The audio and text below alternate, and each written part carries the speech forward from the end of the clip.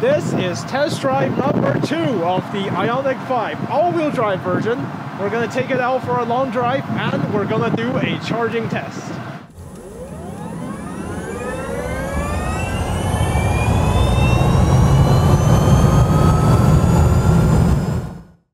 Oh, wait. Ready, steady, chart? What?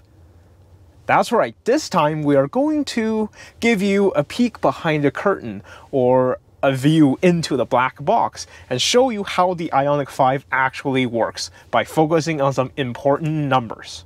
For science! Huh. This is pretty nice.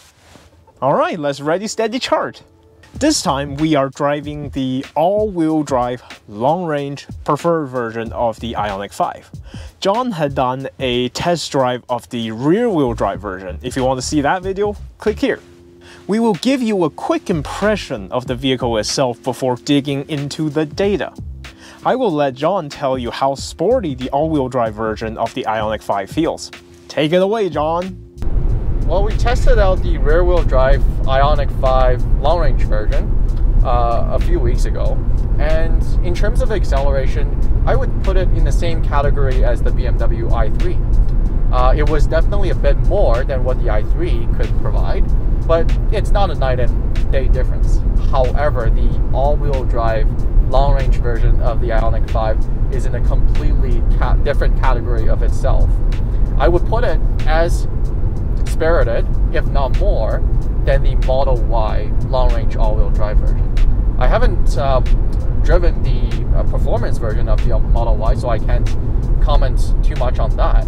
But looking at the Delta V difference between this guy and the Model Y all-wheel drive, I would put them about around the same area. So one last thing I want to emphasize about the Ioniq 5 is a little bit of a flaw. You see, the Ioniq 5 does not have a rear windshield wiper. And theoretically, the vehicle has these spoiler vents, which are supposed to create this airflow, which cleans the windshield and prevents it from getting dirty. But as you can see throughout our drive, the rear windshield did get pretty dirty. The drive itself, it wasn't especially muddy and the road wasn't all that wet, and it still got kind of dirty. It's still possible to see out of it, it's still usable, but it's not ideal. Alright, now onto the science part of the video. We want to test the driving and the charging. And in order to test the charging, we need to drain the battery down to 20% or less. So we started with 97% battery in Calgary, which means we need to drive a while to run the battery down. We want to go to Banff and then turn back to come back to a Petro-Canada charging station that is located close to Cochrane. Now, when we are driving, we've noticed that the consumption wasn't high enough to run the battery down to 20%, so we went an extra 15 kilometers beyond Banff before turning back. The entire drive was 270 kilometers, out of which 200 kilometers are driven under 110 kilometers per hour speed limit. The other 70 kilometers are driven under 90 kilometers per hour speed limit. Throughout this trip, the ambient temperature is around 6 degrees Celsius. There are some fluctuations, but it's around that neighborhood. So basically, mild winter driving conditions. We use sports mode almost all the time in order to drain the battery. The cabin heating is on. We set it to 20 degrees. This is where we feel comfortable inside the vehicle. And also, the fabled winter mode is on. Now, spoiler alert, throughout our testing and other people's testing, it doesn't seem like the winter mode actually does very much. And in this case, it didn't really do anything. Our focus is on the interaction between the battery temperature, the vehicle's thermal management system, as well as the charging speed. All of these data are not readily displayed on your vehicle's instrument cluster. Instead, you have to read this through the OBD port. So we have a OBD dongle plugged into the OBD port, and we connect this dongle to our phone using either Bluetooth or Wi-Fi, and then the data is read using a specific app. The app we are using is called Car Scanner. This works for EVs as well as ICE vehicles. There are a few parameters that we are going to pay attention to, and here they are. Up top, there are two state of charge measurements. There is a state of charge percentage that is measured by the BMS, or the battery management system. There is another state of charge percentage that is actually the one being displayed by the vehicle. Next, there is the net power of the main battery.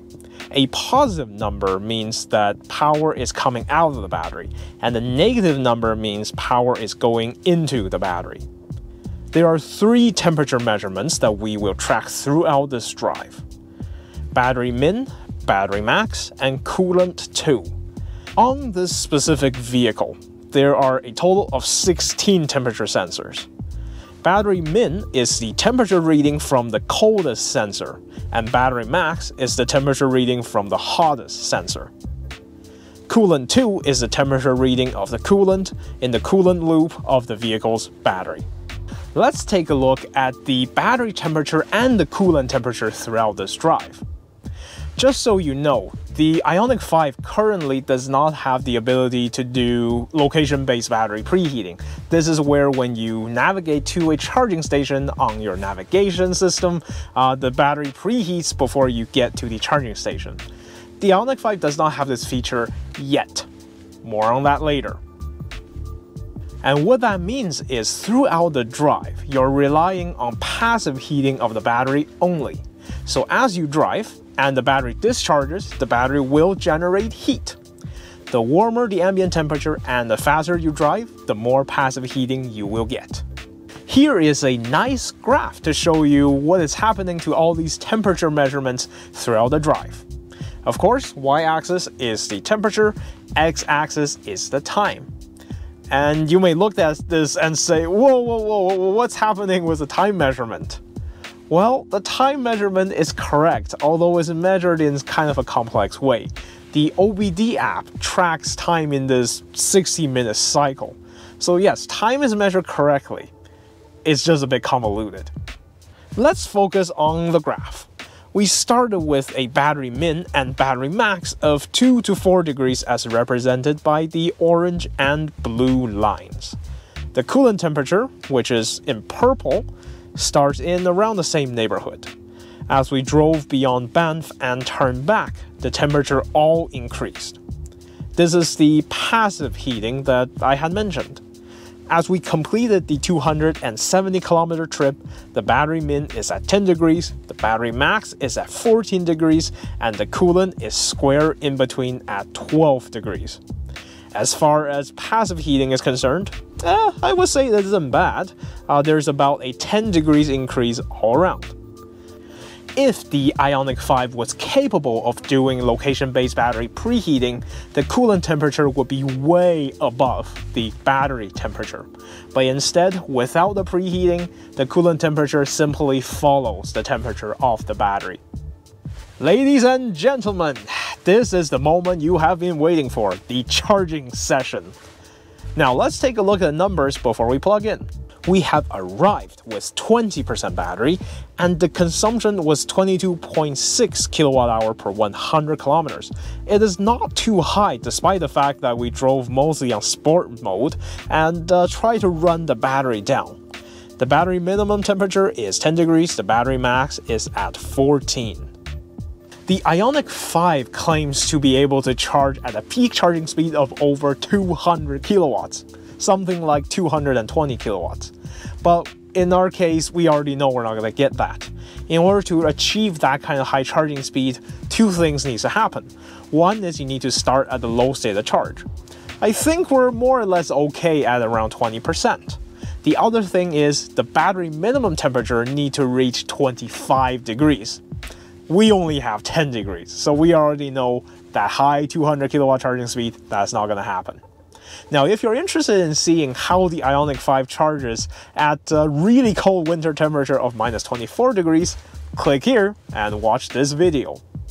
Alright, let's get scientific and let's get charging. Right away, we are getting 73 kilowatts. Not too slow, but a far cry from the 220 kilowatt this vehicle is capable of. The battery is just too cold for that.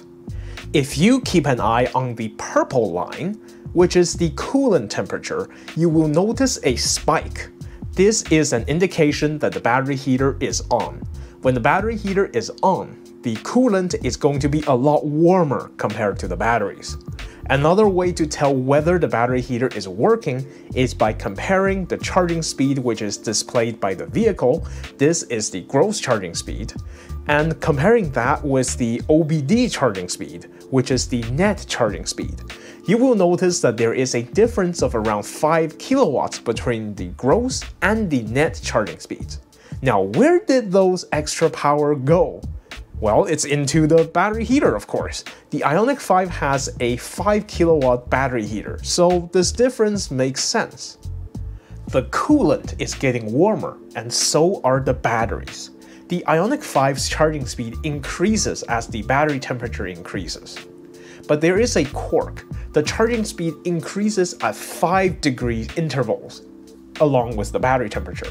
So the charging speed increases at intervals of 0 degrees, 5 degrees, 10, 15, 20, and upon reaching 25 degrees, the vehicle will have its highest charging speed.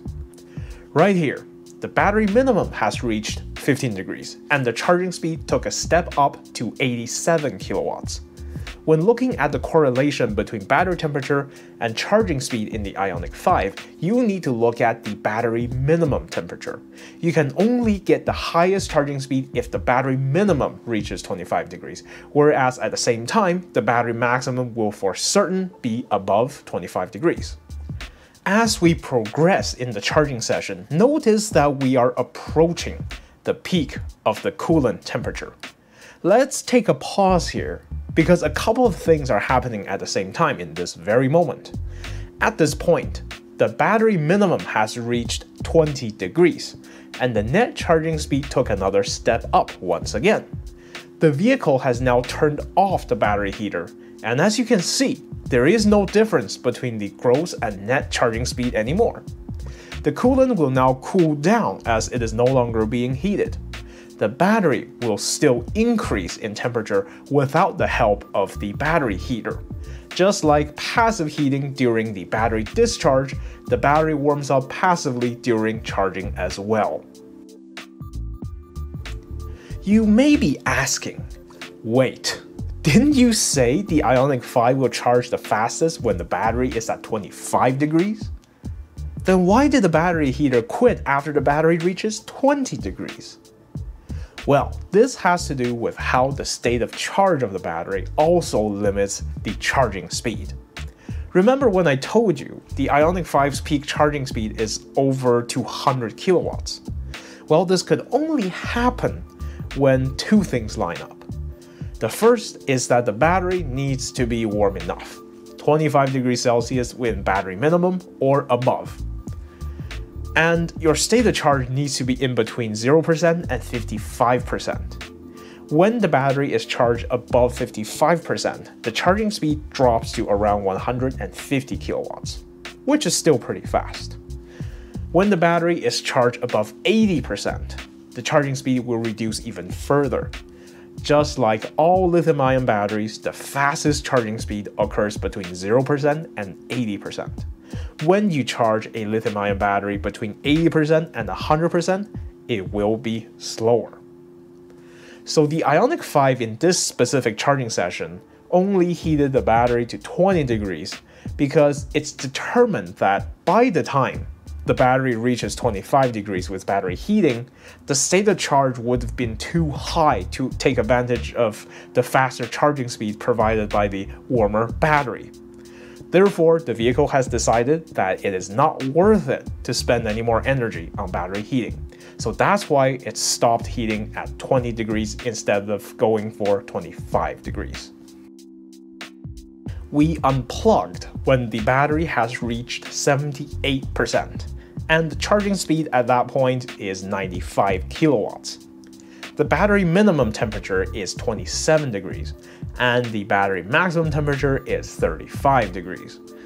and the coolant has slowly cooled down when the battery heater is off. The entire charging session from 20% to 78% took 35 minutes. Well, I certainly hope you learned a lot about the Ioniq 5 by looking at it through more of a data-driven lens. What have we learned? Of course, the Ioniq 5 suffers in charging speed when it has a cold battery. And honestly, in the wintertime, it's difficult to get the battery up to 25 degrees via natural means or through passive heating. So in the winter times, the 220 kilowatts peak charging speed is not something that's realistic to achieve. However, in the summertime, it's definitely realistic because through leaving the vehicle outside or driving it, it's not too hard to get it to 25 degrees. At around 78% battery, which is where we decided to unplug, the charging speed that the Ioniq 5 is sustaining is actually over 90 kilowatts. This is pretty fast for such high state of charge. Most modern EVs would have throttled down the charging speed to around 50 kilowatts at 78% battery. When we tested the Tesla Model Y, at 78% battery, we're charging at 56 kilowatts. When we tested the Volvo XC40 Recharge, at 78% battery, we're getting 50 kilowatts. And remember, both the Model Y and the XC40 are around $15,000 to $20,000 Canadian more than the Ioniq 5. So the Ioniq 5 definitely has that advantage where at higher state of charge, you're still able to charge at a pretty fast charging speed. Now, if you compare this to an older EV design, for example, the Hyundai Kona Electric, which is the one I have and the one I'm sitting in right now, when its battery reaches 78%, the charging speed is at most 35 kilowatts. You compare that to the Ioniq 5's 90 kilowatts, it's not even a competition. It isn't a complete discussion about science unless we talk about the future. Remember when I said the Ioniq 5 does not have location-based battery preheating yet? Well, Hyundai released some news that they are going to release a software update for the Ioniq 5. I think this will happen in 2023, where they enable this very feature. So very soon, you will be able to have your battery preheated upon arrival to a DC fast charger, and hopefully slow charging speed will be a thing of the past. I want to ask you, the viewer, whether or not you're interested in looking at other numbers and parameters that the OBD app measured that we didn't talk about today. Some of the ones that could be interesting include numbers around the HVAC system, for example, the HVAC coolant temperature. We can also take a look at all 16 different temperature sensors inside the battery and see what kind of pattern they produce. There is also this big list of predicted charging time for charging at various charging speeds.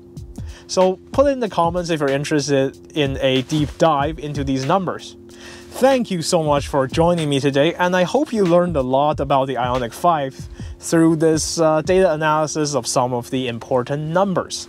Give us a big thumbs up if you like what we do, and subscribe to our channel for more electric vehicle content. My name is Solomon, and we'll see you on the next one.